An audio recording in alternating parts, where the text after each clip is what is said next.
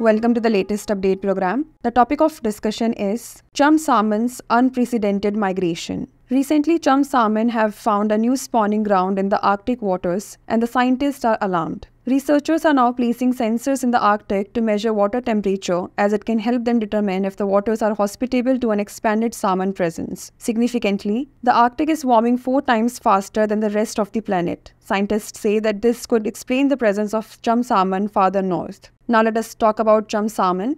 They are said to be anadromous, that is, they hatch in freshwater streams and rivers and then migrate out to the saltwater environment of the ocean to feed and grow. They do not reside in fresh water for an extended period. They can grow up to 3.6 feet and 30 to 35 pounds, but their average weight is 8 to 15 pounds. They typically spawn between the ages of 3 and 6. They usually nest in areas in the lowermost reaches of rivers and streams, within 60 miles of the ocean. Post-spawning, the sea salmon provide crucial energy and nutrients, benefiting the ecosystem of rivers.